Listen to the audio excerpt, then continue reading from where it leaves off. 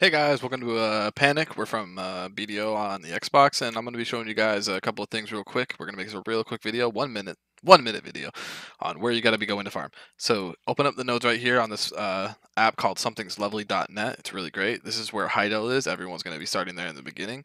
Close that down so you can see where we're going. All the way down over to here, we're going to be going to the Foggins and Nagas, right over to the Red Oryx after, up to the Corodos, down to the Chimera South and the Marnie's Lab. That's where you're going to farm. Get your levels, boys. After that, come over to here. Boom. You're in the big zone now. Calpheon, I'm going to be fucking you up down here. Catfish are down here. This is where you're going to get to 50. After that, it's all downhill because I'm over here in Rudums. Fuck with me. Down over here, this is Manchas. This is where you're going to get your fucking big ring. Down over here, skeletons, earrings. Down over here, abandoned monastery. You're not even going to know where it's at because it's not even on the map yet. So you're going to have to go down a well in this little ass town that you're not even going to know about.